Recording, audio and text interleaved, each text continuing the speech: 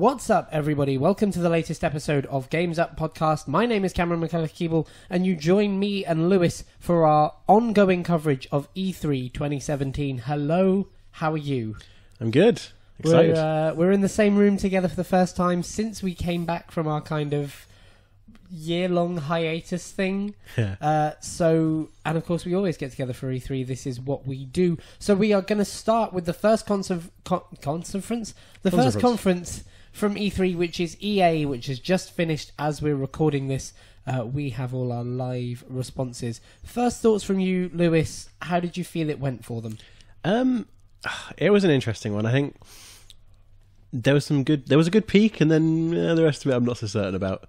Some bits dragged on. This is really interesting. Where was the peak for you? Probably so at the announcement of this new game. Right, yeah, okay. We'll get to that. it. Yeah, actually, I was going to say I don't think any of it peaked for me, but actually now that you said that, yeah, that is probably my peak as well. So let's go through it chronologically, as we do every year, and EA decided to kick off E3 in the most E3 way possible, with just so much awkwardness. They started with a drum band. Continuing the tradition of people starting with live music. Oh, yeah. I was going to say continuing with the tradition of starting with something nobody asked for. But E3 is kind of weird because every year you get... So these conferences are like half to the consumer as a way of going, look what's pretty and you should be buying. And then half to their own stakeholders as a way of going, look how much influence we have and how much everyone wants our stuff.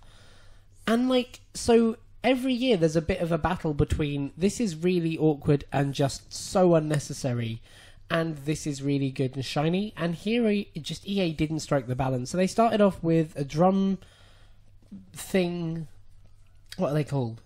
A drum line. Yeah. They started off with like an American college drum line who came out to drum the announcement of Madden. And it was, firstly, if you're going to have a drumline on stage, please mic them up properly, because we heard it here as though we were like two auditoriums back in a crowd. It was so stilted. Yeah, it definitely didn't add anything. Right, it didn't add anything at all, and I think that's actually a really good summary for EA's conference as a whole. But yeah, so they started off with a drumline which was there to sort of shout about Madden, and the big thing about Madden this year is there's a Madden story. There's a big push for a story mode in Madden like there was in FIFA the year before. So it's kind of got a bit of an RPG light style. You play a character and you take them through this sporting journey approach to it. Yeah, and I love this. I'm not a massive fan of these types of games, but I love this idea of it being like an RPG, of it being like, I'm this character. I don't know. And it's like the idea of kind of going through the game and being like, you win some, lose some, and how it develops and how you develop. And I don't know. I'm a big fan of that kind of idea. Yeah, I'm definitely for it. I mean, we said that like they had this approach for FIFA last year, and FIFA, it looked awesome last year when they did it. I can't imagine it'll be any less awesome for Madden. I still don't think it makes me want to play these games. Like, I'm not chomping at the bit to pick either FIFA or Madden up to play this story mode, but I think if ever I was going to play a sports game or seek out a sports game, it would be a sports game like this. Then we moved on from Madden to Battlefield 1. So the big reveal for Battlefield 1 this year was Battlefield 1's In the Name of the Tsar pack. Which was kind of a reveal. We knew it was coming already. It had been leaked, I want to say. I mean, we knew the name of it. Oh, right, okay. Yeah, so that's quite a big leak. The name of it had been leaked online, and not much else really, but you could kind of extrapolate from it being called In the Name of the Tsar that it was based around Russia and the Eastern Front, which is the case. Is based around the colder, more kind of natural battles of Russia and the Eastern Front. Not entirely clear from the conference what it is. Yeah, there was quite a lot of hype by the announcer. You know, he kind of hyped up as being very different and interesting, but it does seem to be probably a map pack. Yeah.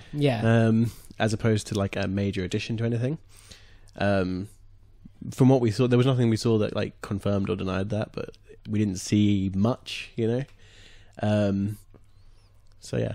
Yeah, it like the word that they kept using in this conference was innovative.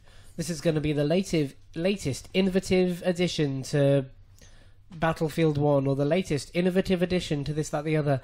And like, it really undermined what they were actually showing, because they were saying the next big innovation in Battlefield 1, and you're like, oh, okay, this, you know, it's about Russian warfare, something we haven't explored a great deal in games. This could actually be kind of different. And it just looks like it's a map pack. I kind of feel like the way they presented this time round a bit undermined what they were actually presenting. But yeah, the In the Name of the Tsar pack, which is coming out, I believe, at the end of this year, early next is when they said. Yeah. Kind of surprised that they didn't talk about what's next for Battlefield. Kind of surprised that they didn't mention that there's like, and we're working on the next installation, and the team is already looking forward to the future. It's very focused on these map packs. Maybe this game has a longer kind of life than usual. You have to look at it like, they don't want you to think about the next game when they're selling you map packs. You know? Yeah, but they did for the others. Like Battlefield 4, we kind of immediately knew about Hardline. Even, you know, as Hardline was finishing, they were revealing 1. And I guess Battlefield 1 isn't finishing, so it's not really the same thing. But I'm kind of surprised that there wasn't some discussion about the team looking forward. I think I'm surprised I'm surprised at the time, but in retrospect, it makes sense that the game has more of a tail life. It was just at the time I was expecting there to be more of substance to what they were talking about. Yeah, I suppose that's not. Yeah, I mean, that makes sense. The final thing that they talked about was a new competitive mode, which will be revealed at Gamescom. Which, like, what the fuck? Why come to E3 and say, here is a thing we're going to announce at a different conference that's not as big as E3? Yeah. Like, I can't imagine you get audiences as big as this at Gamescom. And I get that there must be a push to be like, we need you to watch Gamescom too, but why not just leverage that audience for excitement now? If it's not ready, don't show it. Yeah, it's such a weird choice. I mean, especially when if it's here, you've got the biggest audience possible. Right. And it's not like we didn't have a few other places where it could have been. Yeah, that's very true. So this conference ran for 90 minutes and there were 8 things talked about, really. Like, there were 8 main focal points with maybe a couple of minimal reveals in each. Yeah, but I mean, some of those they spent a lot more time on, and some of those they spent a lot less time on. I think, yeah, they should have done something. Or just not mention it, you know? Yeah, definitely. I totally agree. Then the next thing that came up in the conference was the trailer for FIFA, which it was weird. There was like a very early glimpse trailer for FIFA, which introduced a couple of online content creators onto the stage, and this played a huge amount into what EA's conference was. It was very YouTube. Like, it was very focused on YouTube creators presenting things to the audience rather than the other way around. It didn't want guys in sports jackets telling you about the game. It wanted people you care about telling you about the game. But it kind of didn't work. I think, anyway, it didn't have the kind of polish you expect from an E3 conference because of that. Because the way that they make content is very different. But they came out and talked about Alex Hunter, who was the main character of the story mode of FIFA 18. And then there was another trailer for FIFA 18 which revealed that the story mode this time around is going to focus on the same character, kind of making a return to the major pro scene. Yeah. Cool. I mean, it's cool to see them continue on with the story. It's cool that it was successful enough for them to carry on with it. And as you say, like, if there's any chance of us ever playing those games, that it will be through the story angle. Yeah, definitely. Nice to see them carrying on with it. Didn't feel like it was huge. Like, I didn't feel like I got anything particularly out of the reveal or out of the announcement, but it's there, and for people who like it, it's there. Yeah. Yeah. The next thing was a cut to another YouTube content creator, and this is where stuff really went off the rails, and I don't really think it picked up much from here. So they cut to another content creator whose auto cue was very clearly broken, and they were talking about Need for Speed Payback. But when he didn't have his script to read off of, it became very improvised, very stilted. It was very awkward. And as a result, it felt much worse because he didn't know what to say about Need for Speed. And he didn't know the name of it. He didn't know the name for it. He didn't know really what to say about it. He barely knew the people who stood beside him. And I get that he must be nervous because it's E3. But really, you come to an E3 conference for polish. You come to an E3 conference for a reason to buy these things. And at no point did I feel like I was being sold a game. I felt like I was being like introduced to it by a friend who's a bit nervous about what it is. Yeah. I don't know. So then the Need for Speed Payback trailer came up after a couple of minutes of discussion about what the game was. It's super Fast and the Furious-y. Yeah. Like, there's a massive push for this to be kind of Hollywood-y. Big action set-piece scenes, lots of big open road-style battle, combating battle... Yeah, car battle scenes. And then big explosions, all of that. Mm-hmm. And a bit of an ensemble cast as well, with the people on the communicators in the back of who sort of switching between the perspectives of people doing different roles. Felt quite GTA-ish. Yeah. Like, one of the big things about GTA obviously was the GTA heist and switching between the perspectives and taking on multiple roles within the heists. Felt kind of like that, where you were doing one thing first and switching to the next character, doing the next thing, switching to the final character. I kind of like that idea. I don't really feel like I want another Need for Speed. I don't know, like, if this is the angle they're going with, then I would be probably quite interested in it.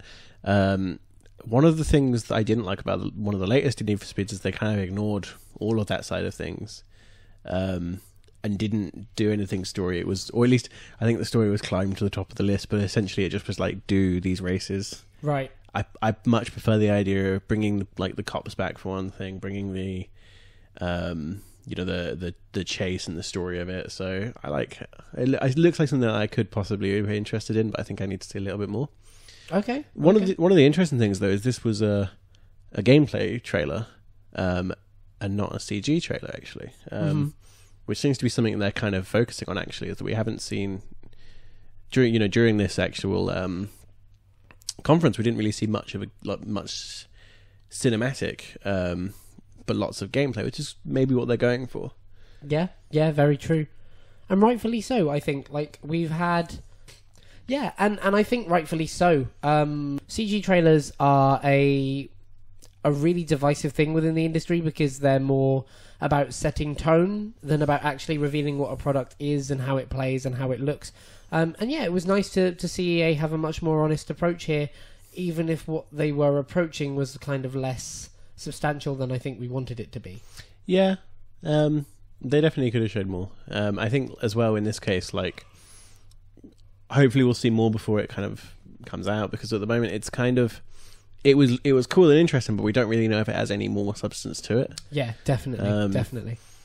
And ideally it would have a little bit more depth than Fast and Furious. Yeah, no, that's true. And it didn't really show a variety of anything. It was. Yeah, true. There was a discussion about customization, and there was a discussion about kind of making the game and the car your own, but it didn't talk about how that applies to the gameplay. It didn't talk about what that is outside of the story, which in this case was just one scene from it. The trailer felt more like a demo that should have then come with another trailer to make you understand what the wider context of the game is. Yeah, and I think it could have been hands-on a little bit better. I do think I agree with that. And I think maybe the scene was cool, but I think hopefully there's better stuff in it. I don't know. It kind of fell flat, to be honest. The cool action scene, and though it still kind of didn't really feel that good. Yeah, it was a victim of the undermining presentation it had been given beforehand. There was a lot of build up, and then it kind of flopped, and it tried to build up again, but it never really got there. If it had the momentum they'd wanted it to, clearly from the way that the conference was structured, you could understand, but it really struggled to get back off the peak once it had fallen from it. Yeah. So we now come to my peak of the conference. And my peak too, and that peak is A Way Out, which is a new... I guess it's an indie game, but it feels kind of weird to call it an indie game. Yeah, so it's from the person who made Brother: A Tale of Two Sons. Yeah. Say it? Yeah. Brothers: A Tale of Two Sons. Brothers: A Tale of Two Sons. Okay, so it's from the guy that made Brothers: A Tale of Two Sons. He's making a proper studio now by the sound of it. So Hazelight Studios. I guess we're not quite... We're kind of on the mid ground between indie and getting more up there and being more. Yeah, like in this situation, this is an independent studio, but they're being bolstered up by EA. So like, it's not an independent game because it's on EA's payroll, but it is it's kind of weird in the way that indies have made their way into the industry in that regard.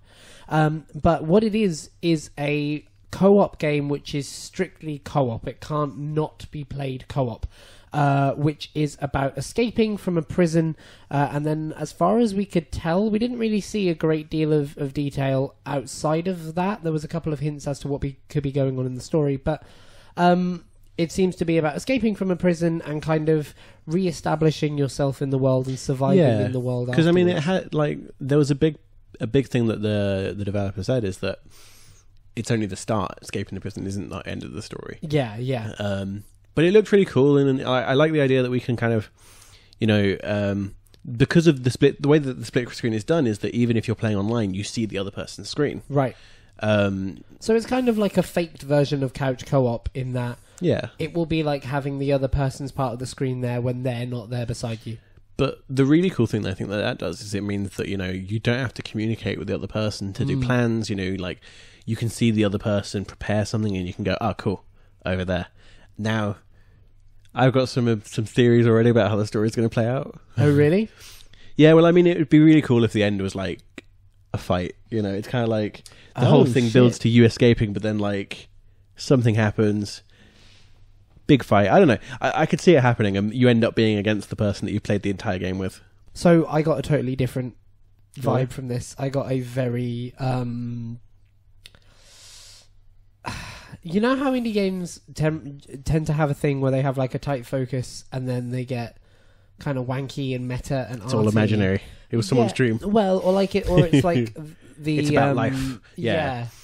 Like I got that from this. I think that it's not the ending is not going to be anywhere near what the rest of the game is, and it will be an opening to the next thing and whatever. Okay. I have a couple of wonderings about this game, specifically how you're going to play it. So what we saw was a lot of... It looked very Shawshank Redemption-ish. Yeah. Like two kind of working class style characters trying to establish themselves as skillful people within this prison to work their way out and beat the system, as it were, within that prison, at least, because they were put in prison in the first place. But like... in that sense, I have a question of like, is it open world or sandboxy, and you plan your heists like that? Yeah. How do you like? Is it linear and you play through chapters? The way that it was said is that each section is open, and there's different ways through each section. So it does sound like it's going to be slightly more linear.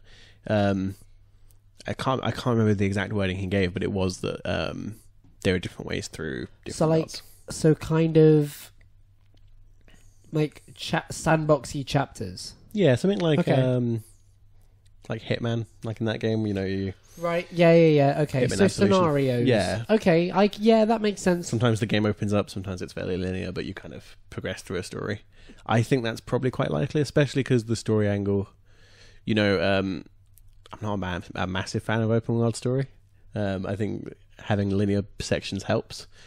And it did kind of look like this is going that way. But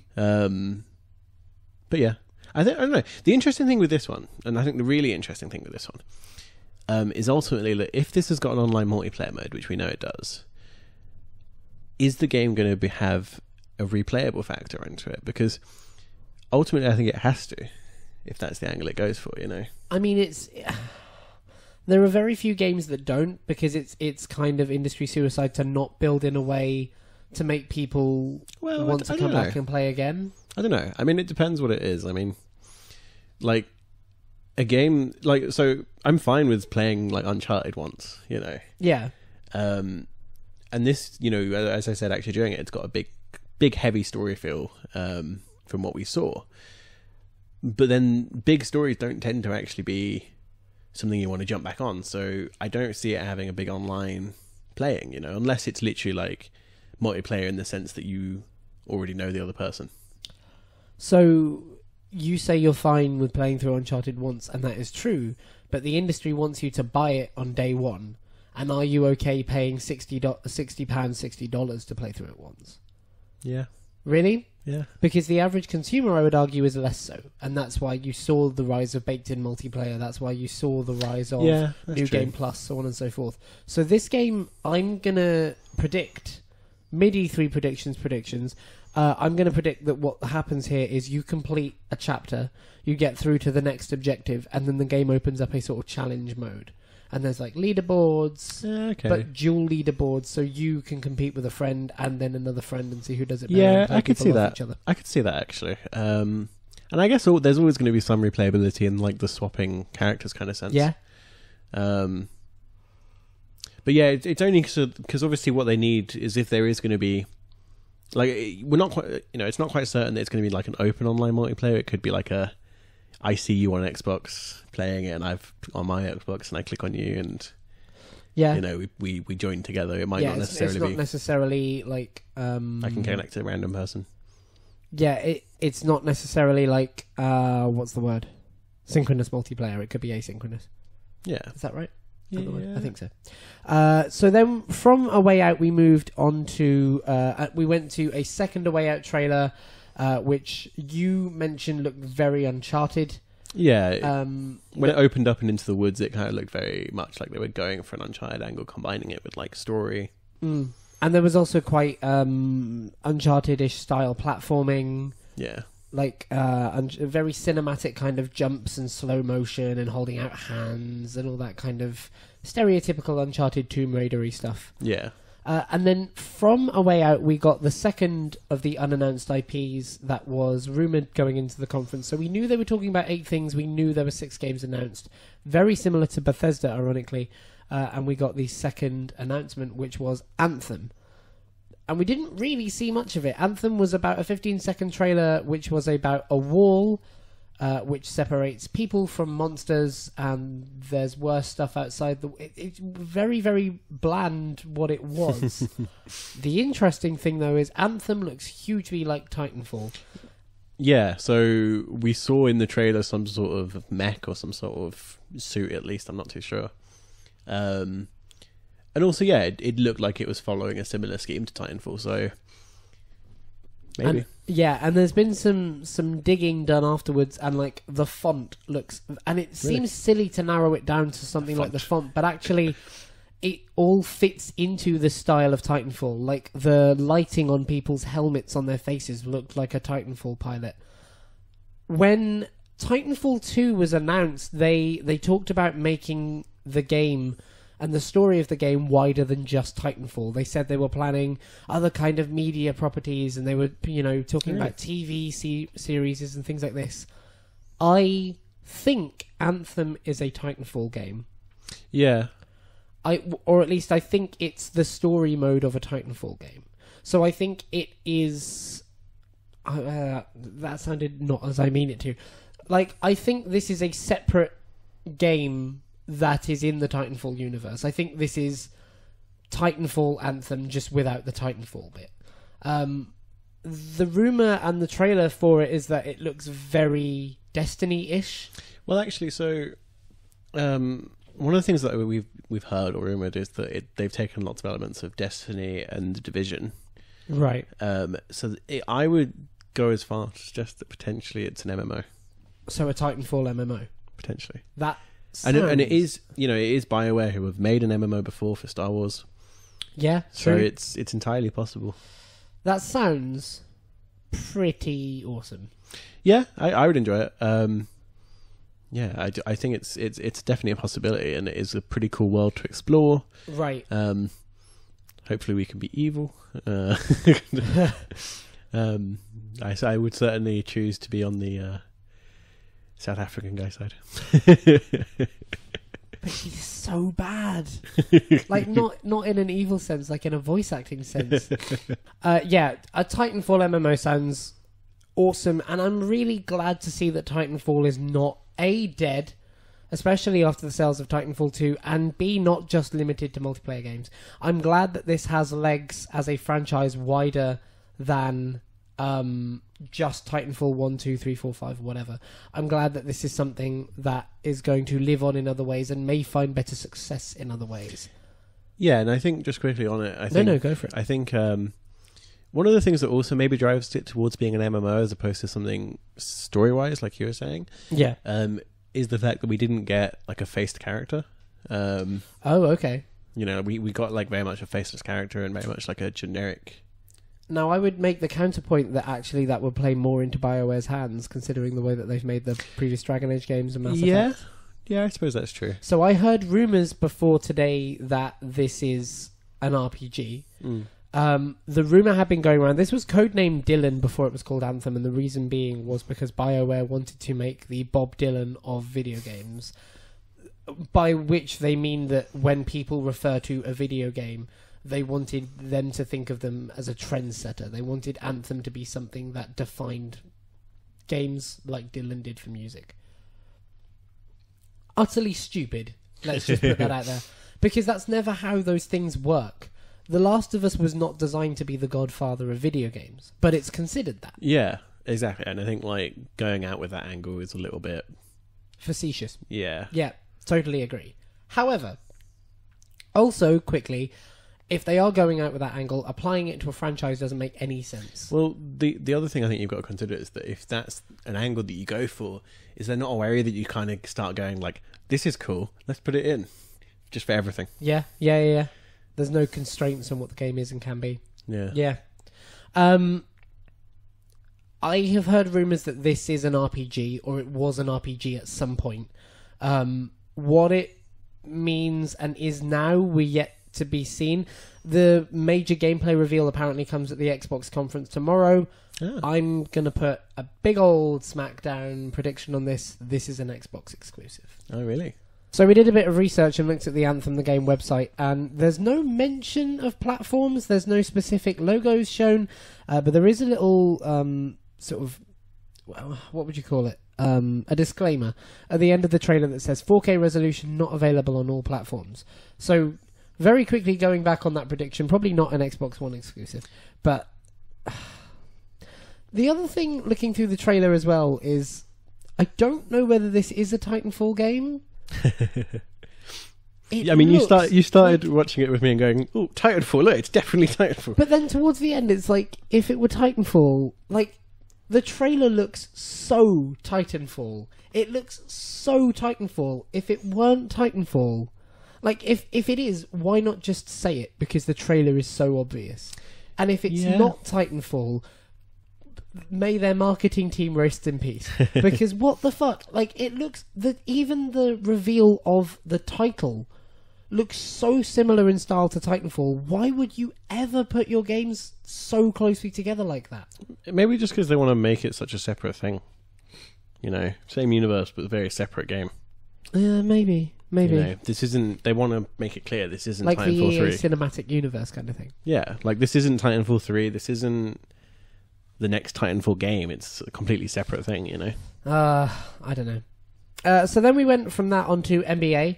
NBA was kind of weird because NBA revealed a kind of story trailer, but it didn't seem as focused as FIFA and Madden, where FIFA and Madden have like a very clear story. You are this character and you're going through these achievements. NBA focused more on like, you can take out, you are this character and you play in major games across their lifetime and major games across the course of basketball, but you choose to do it on the streets, or you choose to do it in the courts, or you choose to do it like it felt more like a choosing a path system than an actual story trailer. Yeah, it did. Which is weird, I think, because I remember NBA last year having a big thing about having a story trailer. It was a Spike Lee story, if I remember rightly. And it's weird that it's the only... Like, NBA is one of the better selling games in sports that they have, as far as I understand it. Like, NBA is a surefire top of the NPD sellings every year. And it's weird that it would not have the same focus as it did last time. Maybe last time it didn't work. Yeah, it's definitely a possibility. I mean, it does seem, like you say, that they've kind of pulled back the focus of the story. So from NBA, we went to a big, massive reveal of Star Wars Battlefront 2, which began with the John Boyega tweet, which was, "Hey EA, is this ever going to have a story mode?" And then it was flanked by masses and thousands of millions of, "Hey EA, is this going to have a story mode?" And then they revealed multiplayer. Yeah. Which is like, why do that? Yeah, I thought that was really strange, actually. They you're right, they pulled this big, will it have a story mode thing, and they didn't really take it anywhere. Right, like, then they brought on the actress for Iden Versio, who is the main character in the story mode. Yeah, And firstly, she was awesome. She was so personable, so clearly excited to be there. She was like, it was really like the whole conference up to that point, especially the presenters, had been really stilted, really nervous about enjoying it, and you could tell she just went out there and was like, I'm on the front of an E3 conference. Like, that's awesome. Yeah, definitely. And it's good to see that kind of excitement. So they did reveal when the story was going to take place. It's going to be in between Return of the Jedi and The Force Awakens, bridging that gap a bit from the kind of like when the new series died and what's kind of going on in between. Should be interesting. Yeah. I think it's an interesting like period because we still have to see this like return of the Mac. Yeah. Yeah, it seems like this is going to bridge the gap somewhat between the fall of the Empire and the rise of the First Order in terms of Star Wars canon. We knew that this was taking place then, roughly. It was fairly easy to piece it together because we saw bits of the new movies and we saw bits of the original trilogy, so you could kind of piece it together. But yeah, they kind of actually nailed the flag down as to when it was then. And then sorry, after you.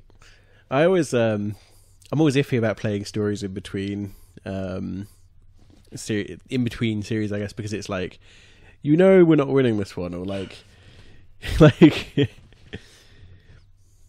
or I suppose, though I guess we'll be playing on the dark side. Yeah, and I think the other thing is with Star Wars, there's enough planets and enough characters and enough species to actually have they could win this one. And it just plays into the wider thing of Star Wars. Like, it's not like you're playing Rey's parents. Yeah. And where Rey's story goes. You're playing an unnamed soldier until you find out her name, Iden Versio, but you know what I mean. Who will play an unnamed role in an unnamed conflict that may play into Star Wars in a larger part. There is still a bit more wiggle room there as to what can actually be done. And actually, I think this could make a lot of sense if there's some kind of connection to, maybe Iden Versio is vital to something that happened in The Force Awakens already, but it's not like a big conclusion. It's just a piece of the timeline. It's building that franchise. Yeah. So from that, we then went on to a big multiplayer battle. They switched over to iJustine and a shoutcaster and I believe another YouTuber called Golden Boy, who talked over a multiplayer battle which was 3 stages. It was set in Naboo's Theed, and it was the droids are attacking Theed. They try to get into the palace, then when they're in the palace they try and capture the throne room. First thing to mention about all of this is that it was presented live, as though it were live, but the gameplay was pre-recorded. So there were some really weird moments where, over the course of the last few E3s, we've seen little technical hitches. Like that time the Uncharted demo stopped working, the time the Call of Duty demo skipped on Microsoft stage, and lots of companies have got the hang of doing them fakely to make it all look real. You reckon? Yeah. Oh God, I know. Yeah. I know. That has happened. There are lots of companies who will present a little bit of shit-looking footage so that the rest of it looks better. And you, at the time, were like, why would they pick this footage of this guy just walking around the battlefield? Actually, because that represents what the campaign is. Not the campaign. That represents what playing it is. Yeah, that's true. So, those 30 seconds of downtime make the rest of the 5 minutes of Darth Maul look much better. Yeah, I can see that. So, it's kind of a shame that happened. I understand. You understand why they have to do non-live multiplayer stuff, because there's a threat that it could go wrong at any second. They probably don't have like proper servers up to do this kind of stuff. They probably don't have proper servers up that you can remotely connect to from E3 in Los Angeles. Like, there's all sorts of technical stuff that goes into this.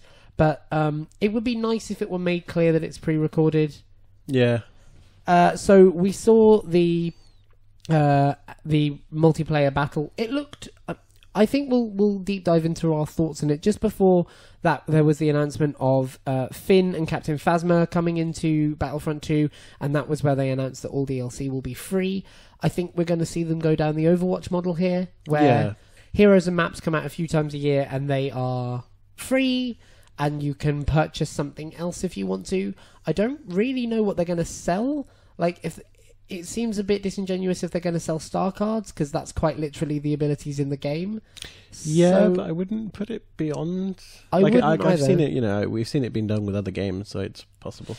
Yeah, like the reason the Overwatch model works is because Blizzard can make 10 skins for Sombra, because Sombra is their own character, so they have the license to play with what she looks like. You can't make like a skin for Darth Maul because we know who Darth Maul is.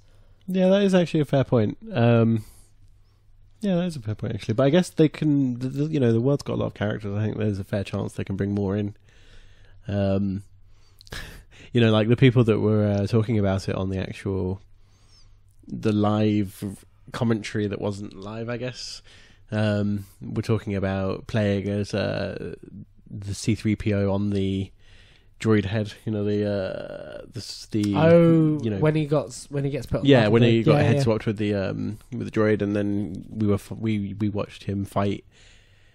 That kind of thing could be done. Yeah, so I guess they could extrapolate little moments from the films and sell them as skins. You can have Jango Fett and Boba Fett.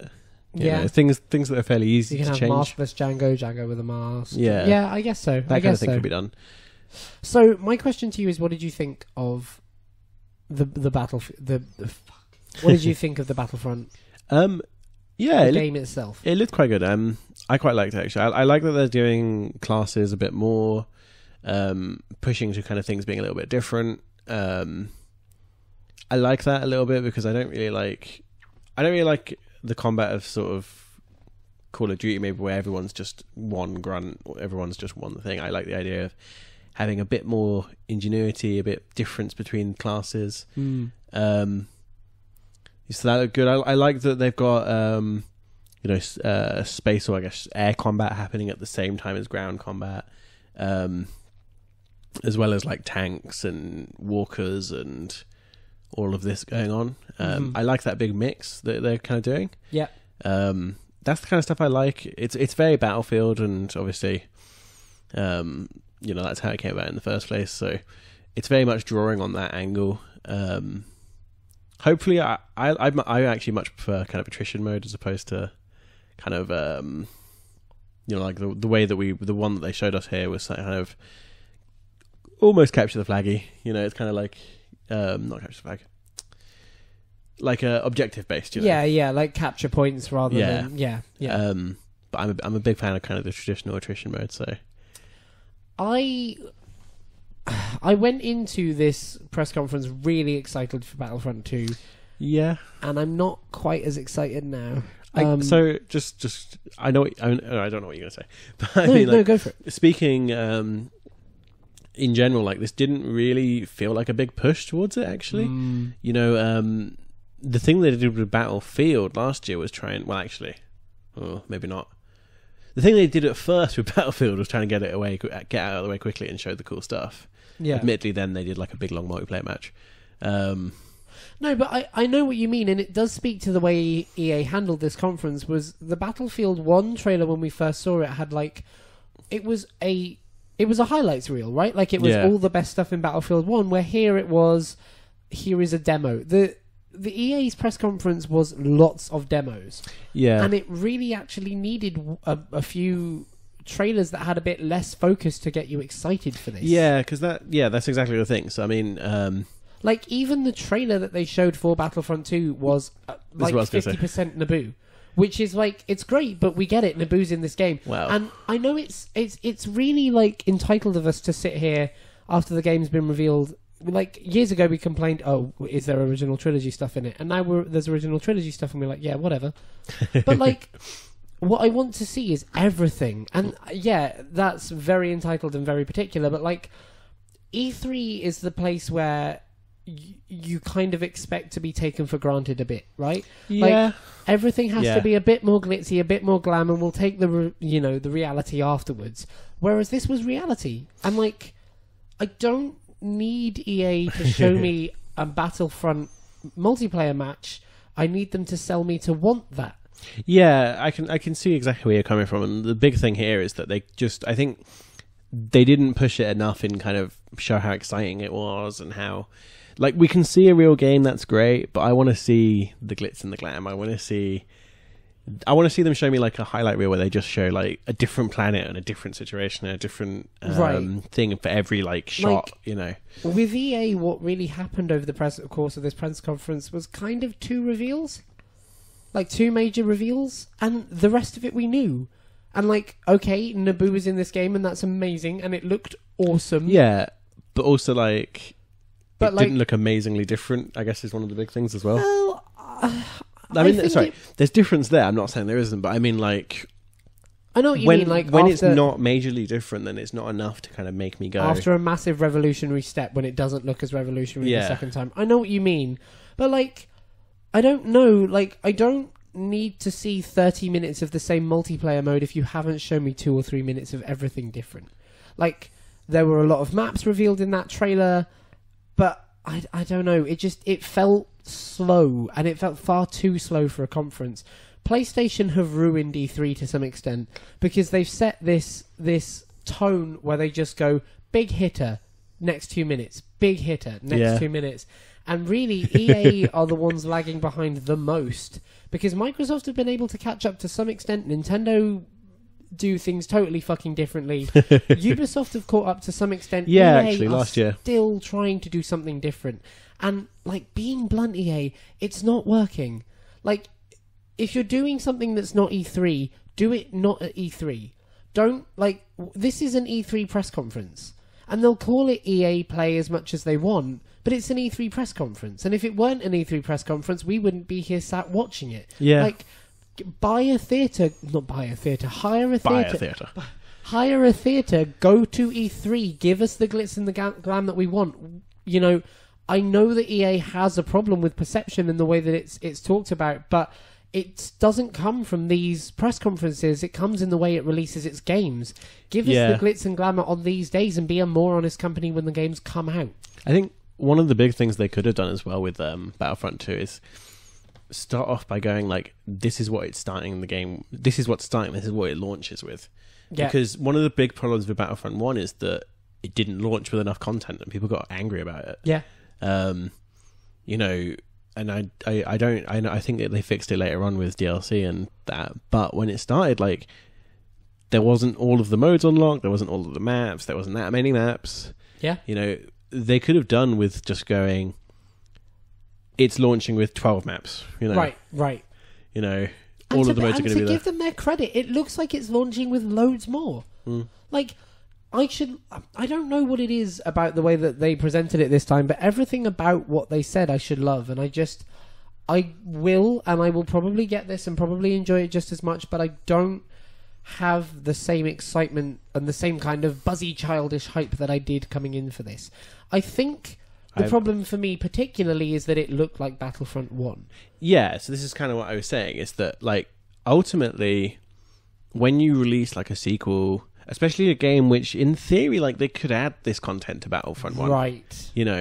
So what is it that's different about this that makes it have to be a new game, Right, exactly. This could easily be, and, like, again, we're talking out of our asses. We don't design games. We have no idea what goes into the difficulties of making this, and there's probably a whole bunch of systems that make it different. Yeah, and it is possible that, there's something that prevents certain things from actually being in the game and it seems without like they've changing some code.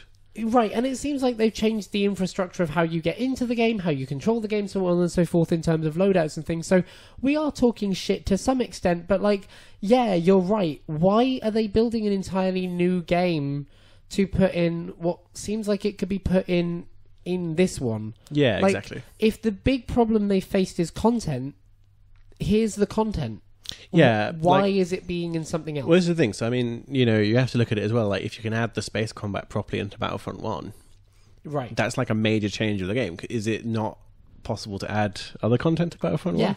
You know, so like... I mean, let's be honest. It's got to be, to some extent, an attempt to get away from Battlefront 1. Yeah, see, this is kind of what I was thinking, is that ultimately... No, I mean, I say that too much. I think one of the things that they've done is that because Battlefront 1 maybe didn't do as well as it wanted it to, this is them going, we didn't really want to do a Battlefront 2, but here's Battlefront 2, so that now we can add this in. Right, and when enough people get behind it, because we've been listening, we've been making changes, then it can just be the Battlefront everyone wanted from day one. Yeah, exactly. And I maybe that's not quite fair, but I think, like, at the moment it's tough to see why else, you know. At the moment it's tough to see because we haven't seen enough. Yeah. I get the feeling, just like last year, that this is the most cynical we're going to be at E3 this year. I don't know what it is. EA haven't delivered particularly good E3 conferences for the last couple of years, and I hope next year it's just different, but I get the feeling it won't be. Yeah. Nonetheless, there was some really cool stuff here. A Way Out looks amazing. I am so fucking excited for what Anthem is, especially if it's a Titanfall game. Here's hoping we hear about it again. Well, we're hearing about it from Microsoft tomorrow. Oh, yeah. That's confirmed. So, okay. And there's a lot of stuff here that I will be excited for by the time it comes out. I still can't wait to get my hands on Battlefront 2. I'm just less likely to be buying it day one now. Yeah, but I reckon you might not be in the wrong there. Like, I've got a bit of a suspicion that Battlefront 2 is going to follow a similar kind of path of like map packs, and it might be more Battlefront 1.5. I reckon that it's not going to launch with that much content. Oh, really? I reckon that their whole thing of it being like all of the games, all of the series, and that's going to be like a long path of DLC. Free DLC, but DLC nonetheless. Okay. You know, and that's their way of doing Overwatch. It's not going to necessarily be new skins as much as it's going to be a new map every month. So, but what I mean by the Overwatch stuff is, I mean the Overwatch model in terms of free DLC but monetized. Oh, yeah, I know. Visuals. So the question is, what do they monetize? But I get what you mean in terms of like a much longer shelf life in terms of its DLC release. Yeah, so it really, you know, like we could have it releases. It starts with 3 maps, but then next month it's got another map, and next month it's got another map, and right, yeah. That's kind of what I'm seeing, because especially when their focus on on this was, you know, one map, a map that we knew about, and also the stuff that we'd seen in the trailers. Yeah, true. Ladies and gentlemen, that was our reactions, our response, and to some extent our review of EA's E3 2017 conference. If you liked it, what we'd love you to do is please consider liking the show if you are on YouTube, because it means that we know that we're doing good stuff, which is really helpful, and it helps us get in front of a few more people, which we'd really appreciate. Especially come and like it on Facebook, because we've actually been having a few more people find us out and like us sort of organically, and that's really nice. It means that we are doing stuff right, so we'd love your support. If you're on iTunes and you're hearing this at any point, that means we bought an RSS feed, which is awesome. You probably won't be hearing it fresh at the time because we can't afford one yet, and we're really sorry about that. Ladies and gentlemen, that was EA at E3 2017. Please find our Facebook, please subscribe to the show no matter what you're on. Adios, and the game's up.